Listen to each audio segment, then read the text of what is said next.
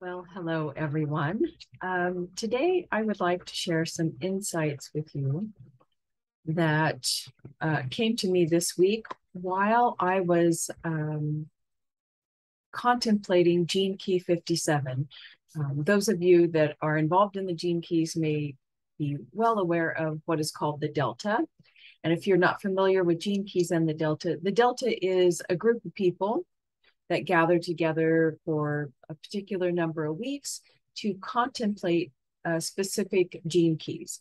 And each week your gene key changes. And this week, my gene key, position 7, was 57, and the gene key of unease, intuition, and clarity. And I had some great clarity come to me, and clarity and confirmation.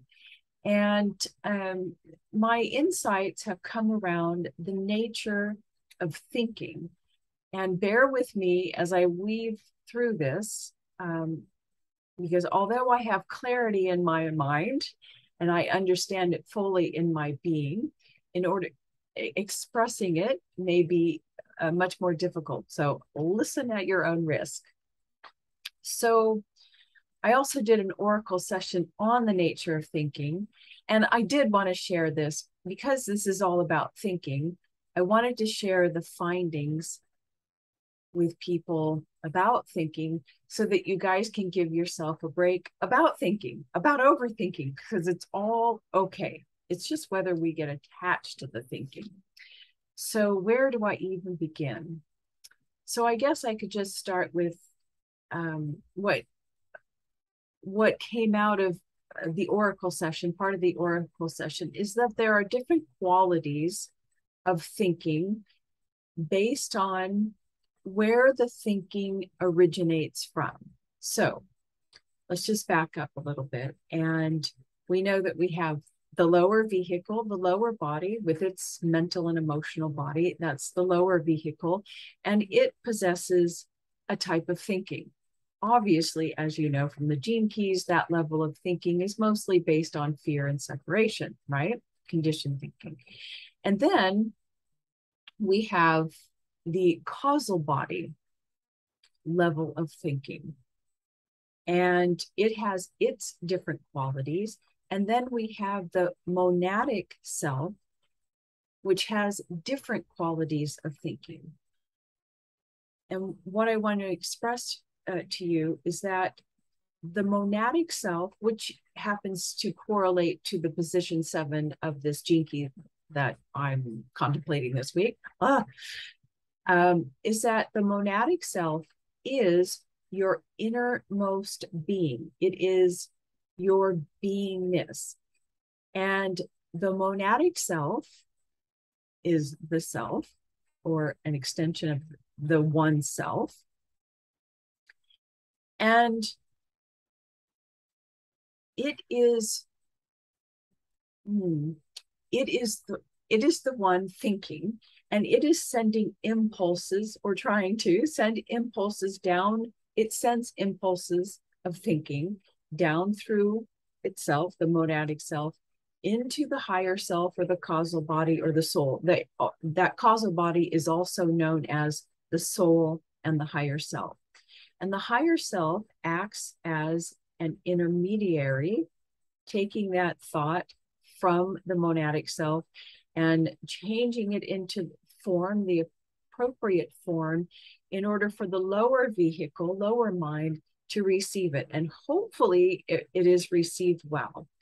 And it is our job on the spiritual journey, working with the gene keys or whatever you're working with, to purify the thoughts in our mental bodies, emotional bodies, enough so that the thinking from the causal body, receiving messages from the monadic self, comes in clearer, and that we can receive clearly what the soul, higher self, wishes us to know and do. Okay, let's just leave it at that for now. And I think I'll share the oracle session that I did just about thinking. And hopefully I will do this in 2 parts, because I don't want to make the videos too long in case I fry your brain. which wouldn't be a bad thing. Okay, so here I was just, and my questions were all over the place, as you know, I do how I do oracle sessions. But let me just start off. I asked this question later on, but here's the big question. Is the nature of the cosmos, of the self, the one self, is the nature of the cosmos or the self to think? Ding, ding, ding. Yes, it is. So once again, give yourself a break for thinking, because it is your true nature to think. And then well, my original question was, before I asked that other question was, is the little ego I the thinker? And I got ding, cold, cold, cold, like you're so wrong, or, yeah, so wrong. And then I asked, is the true self the thinker? Ding, ding, ding. So once again, that's confirming what the other question was. And then let me go back to my notes down here. And then I just asked a variety of questions. They're all over the place, but maybe you'll find some of them interesting, maybe helpful. Okay. Does the lower mind does conditioned thinking? No. Now hold on. I know you're thinking, what? Is the true self the only thinker? No. The individual mind thinks. Ding, ding, ding. Okay, so the true self, the one self, is ultimately the thinker, but we also have our causal body, which is an individualized form of the one self, projecting down into this realm, which creates a lower mind that does think on its own. Ding, ding, ding. Okay. Is there a vast difference between the true self and individual self thinking? Yes, but you need lots more clarification. And then I asked, does the brain think, right? Because you're wondering, where does this thinking come? Does the brain think? And I got a yes. And I was a little shocked at that, but I could feel why the answer was yes. And the answer, the brain thinks in a conditioned way. It is the brain, kind of like a computer. And I could be completely wrong. This could have been a no. I'm just sharing what I received and how I'm receiving it. That the brain does some level of thinking or initiation of thinking based on its really dense conditioned stuff, like I don't know, it sees a tree and it's the word mind. It sees a tree and it says tree, or all of our automatic responses to fear, those reactions that come before you even think. It's like the mind is on autopilot, right? So it has that, like a computer. It sees something, it goes, oh, I recognize that, that's that. It knows what to do. Okay, almost like hypnotized thinking. Okay, then I asked, does the brain hold the individual mind? No. Of course, we know that. We know that the mind does not originate from the brain. So this is confirming, some of these questions are confirming that I'm like receiving appropriate answers. The brain is the individual mind. No. And then I asked, yeah, brain performs conditioned thinking. Ding, ding, ding. Okay. What is thinking? Is it imagination? No. Curious. Is thinking a creationary impulse? Ding, ding, ding. And impulse is a really important word there. Does thinking have different qualities at different levels? Yes. Desire comes before thinking. Ding, ding, ding. And then I started asking some things about desire, like desire is the divine impulse to create, the divine impulse to multiply. And I was like, you're asking all the wrong questions. Go another direction. And then I said, is there something, because I wanted to get what comes before desire?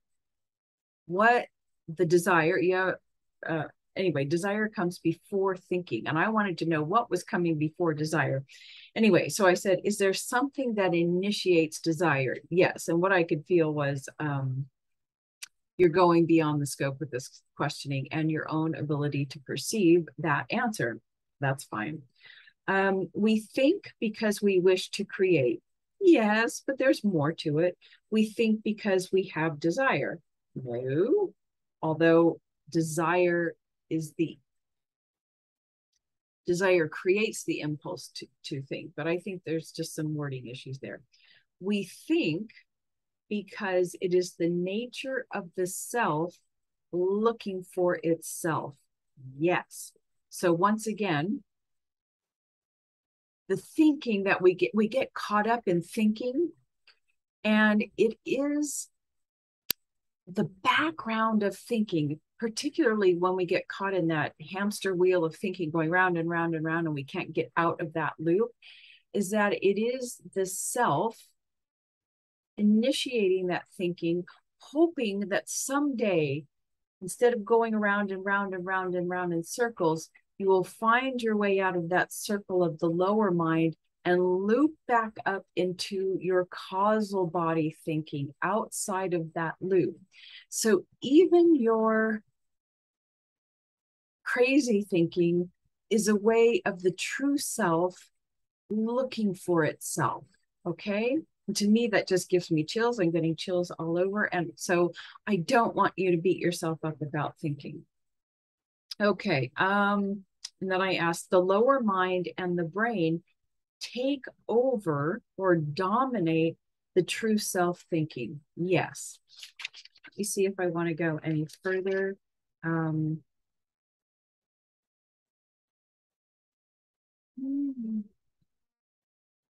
Yes, the conditioned and lower mind thinking needs to be eliminated. Yes. Okay, we will stop there and I will continue on with the different qualities of thinking between intuition and clarity. Like, were you ever wondering why wasn't intuition kind of like the highest aspect of this gene key of thinking? I will answer that for you in the next video. Okay, that's all.